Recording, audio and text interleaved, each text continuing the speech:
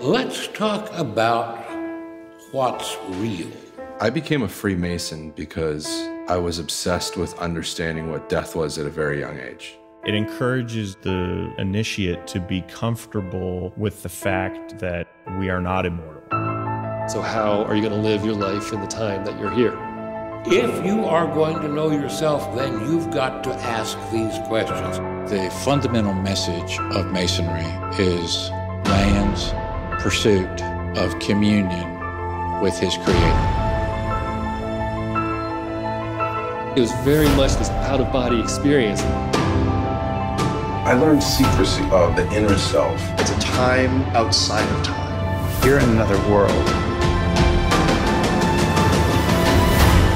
The principles of Freemasonry are eternal.